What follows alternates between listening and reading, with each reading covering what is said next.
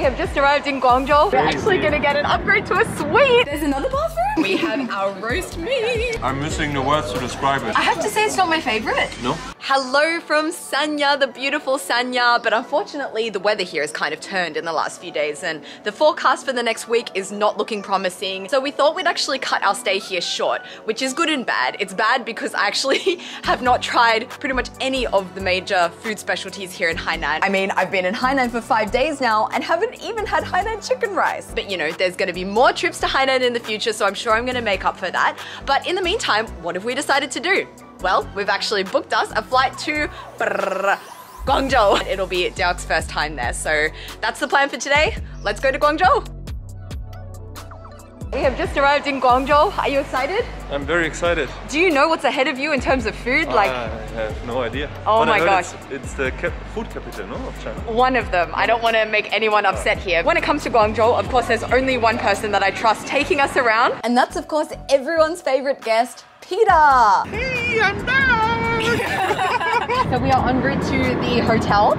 And Peter has actually pulled some strings for us because he is a elite member at the Marriott. So we're actually going to get an upgrade to a suite. What the F? This is my first time in my life ever staying in a suite. And it's going to be Derk's birthday coming up in a few days. So, oh my goodness. Peter, you're the best. If I have one wish for any of you guys watching this, is that you find yourself a Peter in Guangzhou. It's also Derk's first time visiting the city, so it was super interesting seeing his first impressions of this Chinese megacity. Like, just from sitting inside a taxi and just looking outside, it's crazy. Like, I can't wait to walk around. And that will be what we're gonna do right afterwards. First step is, of course, checking into our amazing suite here at the Marriott. I'm very excited. Me too. I have no idea what to expect or what this is gonna look like. Ladies and gentlemen, I'd like to present to you our suite. Oh my goodness. There's a sitting room. And around the corner, in a separate room, we have the bedroom. I mean, you know your hotel is fancy when it has more than one room. I have never seen a bathroom so big. There's only one of the bathroom. There's another bathroom? Come here. Why would we need two? So we have two bathrooms just casually for the guests, you know, Yeah, just for all the the guests. And as for the view, Oh my goodness. the hotel's smack bang in the middle of Tianhe district. It's the modern central business district of Guangzhou. Tonight we're walking down the road from the hotel to one of Peter's go-to Cantonese restaurants, where Derk's going to be getting his first ever taste of Cantonese food. Of course, we're letting Peter take the reins when it comes to the ordering. This is a real moment, your first ever Cantonese meal. 牛肉两包不要，牛肉两包不要，然后 Cantonese. 然后 This is like my go-to place to take, you know, friends who have never been to Guangzhou. Oh, Let's cheers to that with Cheers. some, is this Hongcha? it's a pu'er cha. But a moment of appreciation for Derk's expanding Mandarin vocabulary. Something is coming. Oh, first dish has already arrived. What is this, Peter? Well, yes, I can see that. A pork soup Ooh. with goji berries and lotus seed. And then we also believe that, you know, different ingredients in different kind of soup can have different effects to your body. I was told lotus seeds are good for getting rid of the toxins in your body, and goji berries are good for warming up the body. Perfect for winter. Well, at least as close to winter as it's gonna get here in Guangzhou. So it's technically winter here in Guangzhou, but it's still very nice and warm. I'm still wearing shorts here. Yeah. Because Guangzhou is in the far south of China, the winters are a far cry from the chilly northern regions. Just as a reference, Changchun is currently -18 right now. Anyway, let's try some of that soup. Oh, that is so good. Super warming. I love a soup like this. It reminds me of my grandma. And of course, a Cantonese meal can't truly begin without a soup, so consider this meal officially begun. We've got our first main arriving now. It's braised lamb in clay pot, which was very interesting to see because I've really never seen lamb in Cantonese cuisine before. Well, in Cantonese cuisine, we're not known for lamb, except for winter. Because lamb, according to us, it has a mild warming property. If we have it in summer, that will like add too much of warmth to our body, and then we will not feel good. With that being said, it's time to warm up our bodies with some of this Cantonese style lamb. Is it good? So soft. You don't really have to bite, it's like falling apart. Wow. It kind of reminds me a little bit of like a massaman curry in that fact that it has like a lot of spices in it. You've got, I'm tasting like star anise and 5 spice, a little, maybe even a bit of cinnamon in there. It's really like rich but not heavy. For our next main, we've got a fish dish, and Derk looks like a kid on Christmas. It's an entire fresh flatfish on a bed of ginger and garlic. And that smell you would not believe. Look at this, like look how succulent and amazing that looks. And it smells so gingery. Oh, also super tender, that fish. Very delicate, gingery. And you can actually see under here, underneath the fish, you've got so much ginger. Also a lot of garlic as well here. Oh my gosh, Amy, your favorite dish has come. Oh my goodness, what is this wonder over platter here? We have our roast meat. One is the crispy char siu, which is made from the fatty part of the pork, and another one is like the regular char siu. We also have some roast goose over here, which you guys know I'm obsessed with, and over here we have a palate cleanser of pear. First up, I'm gonna try this crispy char siu, which I've never tried before. Oh, it smells like fatty and sugary.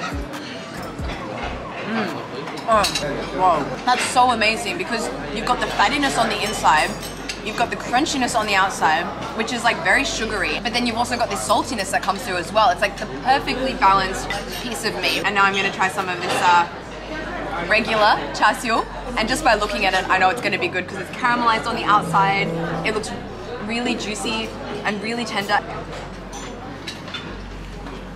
Wow, so tender and sweet. Actually, I don't think, Derk, you haven't never tried char siu before, right? No. So obviously we had to rectify that situation ASAP.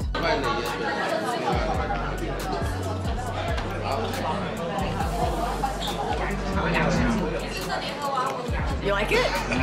I'm missing the words to describe it. It's My love also tried my other love, roast goose, for the first time, and it looks like we're gonna be one big happy family. I think we have to extend our stay. I was also very curious to try this palate cleanser here. I do have to admit, after a lot of these roast meats and like heavier flavored dishes, I do feel like I need a little bit of a palate cleanser, and this is a palate cleanser I haven't had before. This is pear marinated in red wine, you told me.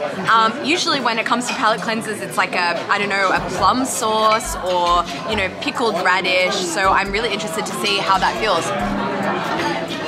Oh. Crunchy and very sweet. It almost tastes like a candy. And yeah, as promised, I'm ready for round 2. Let's go in for another piece of char siu. It's almost better when it cools down a bit actually, because when fat is hot, it's just like really juicy. It's almost like a liquid. But then when it cools down a bit, like, you know, when you have a fatty soup and the next day you've got that layer of fat on the top and it like solidifies. When it gets colder, I feel like it solidifies a little bit, so it has a little bit more of like a firmness inside, and also like the crunchiness of the outside is even more exacerbated. Next dish to arrive is a tofu dish. You'll notice a lot of these dishes are served in clay pots, which is another characteristic feature of Cantonese cuisine. Is that sea cucumber or is Yes. this? Yes? That's your friend, sea Yeah, cucumber. let's get some of that on there. You dropped on the carpet. You have too good a memory. Oh, hashtag sorry not sorry. And auf Deutsch, es tut mir gar nicht leid. So sieht's aus, meine Freunde. Uh-oh, don't drop it in front of Peter. Yeah, there we go. This tofu inside is so soft, my spoon just sliced through it. Super, super tasty, and like everything else on our table, super warming and above all, seasonal. I love that about Cantonese food.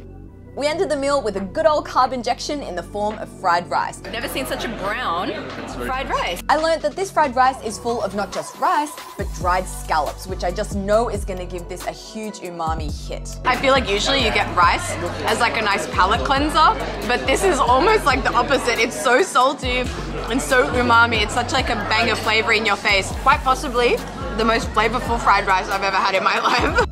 And while the meal was more on the expensive side, at least we had unlimited pu'er tea refills. It's the perfect beverage to stimulate those digestive juices to break down all that fatty char siu I've eaten tonight. But as Peter would say, hashtag sorry not sorry. So we are now en route to our dessert place, and I'm really, really excited about what we're gonna be getting. So you may remember when I was in Guangxi making those videos, I made a video showing like the differences and similarities between Guangxi food and Guangdong food, because there's a lot of similarities between the two because they're two provinces side by by side. And for dessert that day, I had something called tang shui, which literally means sugar water. I had the Guangxi version and it was really delicious. It had corn in it, it had sweet potato in it. It was amazing. But Guangdong also has its own version. So Peter is going to be taking us to try Guangdong Cantonese style tang shui. Today Peter's taken us to a super local tang shui place, which is packed wall to wall with people. And while the place may be small, the menu definitely is not. So pretty much like any kind of dessert that is sweet and soupy, you call it tang shui. He's ordered us 芝麻糊 black sesame paste, 杏仁糊 almond paste, 香芋西米露 taro sago with coconut milk, as well as 蜜糖凉粉 black and white grass jelly. So the one that is automatically taking my fancy is this taro sago coconut pudding, tang shui I guess I could call it. I love coconutty desserts. Yum. And that sago is like just at such a nice consistency in my mouth. And how's the almond one? It's a very good choice. Yeah? What's it taste like? Almond. He's a man of many words. I like that it's warm. And also the sweetness. It's not too sweet, but still some sweetness. Probably it's something similar to like a liquid version of marzipan. Yeah, maybe. Yeah. Can I try a spoon? It's good, huh? Yeah, it's good. You're a girl of many words. I have to say it's not my favorite. No? No, I don't really not? like the aftertaste in the back of my throat. Okay. It might be because I've just had some of this, Right. which is really sweet and coconutty and like very much to my taste. So I'm not sure what it is that's not really appealing to me about the almond one, but for me this is very much down my alley. What do you think? Well, I would love to combine this. Why not? Get a bit of that and I'll get a bit of this.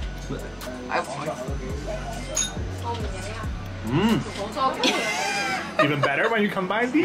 Maybe I should put one more thing on their menu. I'm very, very intrigued by this black depth. Of course, also known as 芝麻糊. Smells quite earthy. It is sesame with? With sesame. Sesame with sesame. I think it's just sesame inside.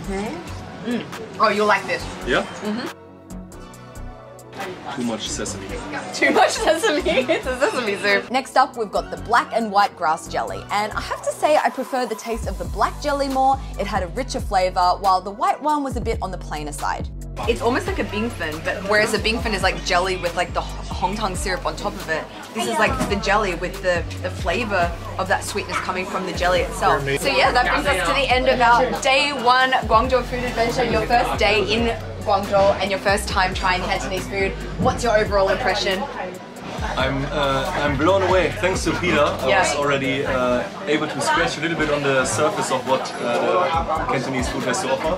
Yeah. And yeah, I can't wait for the other days. Yeah, so tomorrow we're going to Yum Cha, so it's going to be Derk's first ever Yum Cha. And yeah, it's fair to say he loved it, but more on that next video. Thank you so much for everything you've done for us, including the hotel and the amazing dinner and these amazing desserts. Don't forget to, of course, like and comment, and most importantly, subscribe. Put those fingers where they need to go, right on that button. Yeah, and we will see you next week from here in Guangzhou. Bye, guys. Bye.